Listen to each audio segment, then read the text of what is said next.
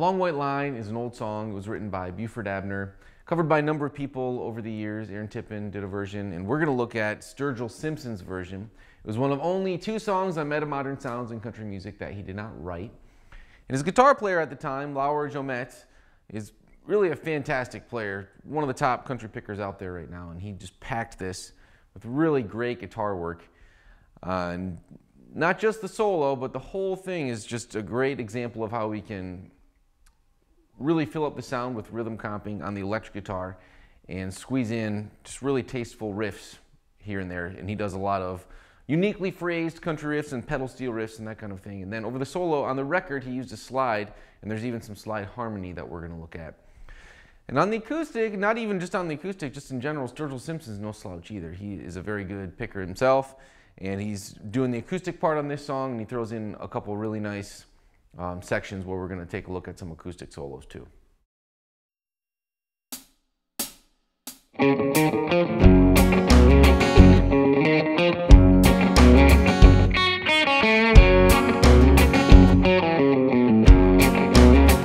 I won't be round this old town anymore for a long, long time. Gonna hit the road, start looking for the end of that long white line. Gonna hit the road, start looking for the end of that long white line. I woke up, my baby was gone. Without her, I don't need no home. Gonna hit the road, start looking for the end of that long white line. Gonna hit the road, start looking for the end of that long white line.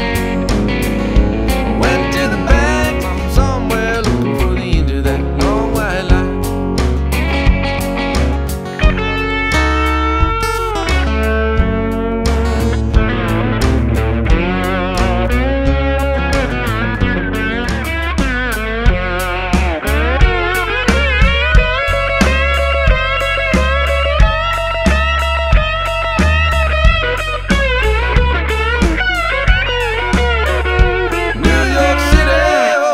Start looking for the end of that long white line.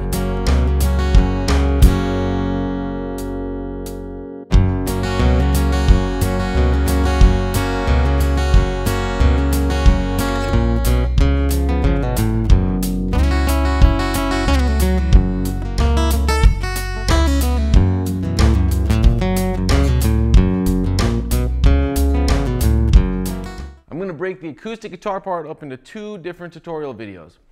In this tutorial, we're going to look at the strumming, and then in the next tutorial, we'll look at all the acoustic lead work. So to start, let's get a capo on the 2nd fret and get our fingers on these chords. We're going to start with a standard E chord here. That's open low E string, 2nd fret of A, 2nd fret of D, 1st fret of G, open B, open high E. And then let's get our fingers on a B7. And that's nothing on the low E string. We're going to have the 2nd fret of A, 1st fret of D, 2nd fret of G, open B, and then it's the 2nd fret of high E. But a lot of times, if we were just doing one of the quick passes, you can just focus on these middle strings, and if you can't get your pinky down in time, don't worry about that high E 2nd fret. You can just focus on these middle strings. But when we're sitting there for a little longer, you know, you can get that pinky down. Add a little more color in there. And then the only other chord we're going to need is this A major chord when we get to the choruses. The song starts with this repeating pattern, and then we stop, and then we do the pattern again, then we stop 4 or 5 times. You know, it looks like this. And that repeats. Once we learn that, there are 2 parts in the song where you can hear Sturgill Simpson playing some acoustic lead work. And the first one is over that bridge solo. It happens right when the bridge solo starts. Now there's a little back and forth going on between Lauer and Sturgill. So we're going to learn that first, and then we're going to learn what we hear at the end in the outro. There's some pretty clear acoustic picking there too. So first one comes in right at the beginning of that bridge solo and looks like this. This is all tabbed out right beneath the video player at sixstringcountry.com, this whole lesson. Okay, so here we go. Right at the top of the bridge solo, 2, 3, go.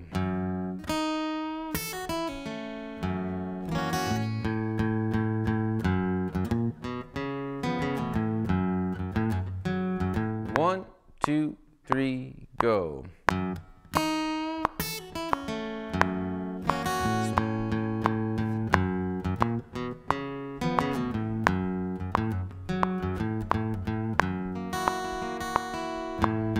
Pull up the tabs right beneath the video player at sixstringcountry.com, and we're going to read the tabs down here nice and slow. Then at the end we'll play through the different sections at full speed. Let's talk about tone. It's kind of a trebly tone. We've got it on the bridge pickup here. Kind of a little slap back delay going on, and just a little bit of overdrive or natural tube kind of overdrive sound, right? Maybe just a little bit of reverb. Something like that, okay? So let's dive right in and let's learn this intro. And before we even do that, I'm going to teach you what I just played, because this is something that we're going to play all the time in this song. We're going to keep coming back to this.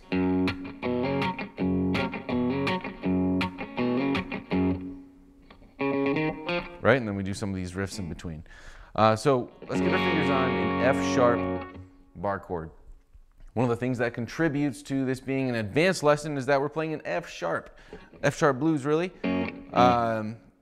which is not a key that we play in all the time. And Lauer does not use a capo here, so we're going to put our pointer finger over this whole 2nd fret, and then we've got 4th fret, 4th fret, 2nd fret, 3rd fret, excuse me.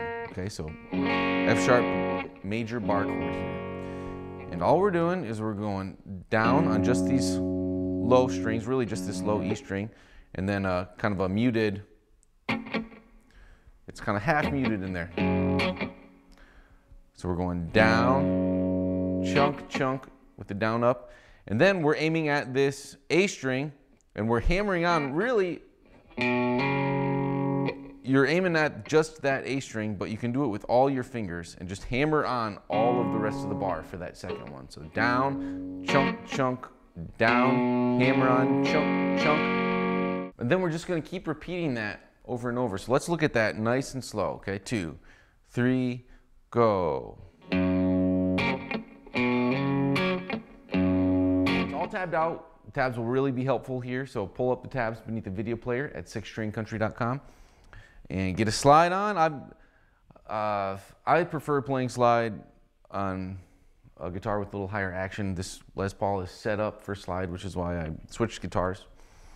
If I was playing it on my Telly that has very low action, which I like for the picking stuff, it would be frustrating because you'd always be getting that kind of fret buzz. It's hard to keep the slide off the frets.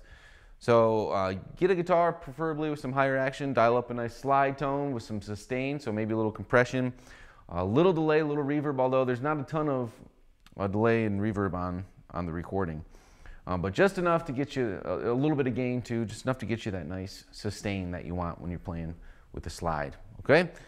So here we go. I'll demonstrate the solo, then we'll go over it riff by riff. 2, 3, 4.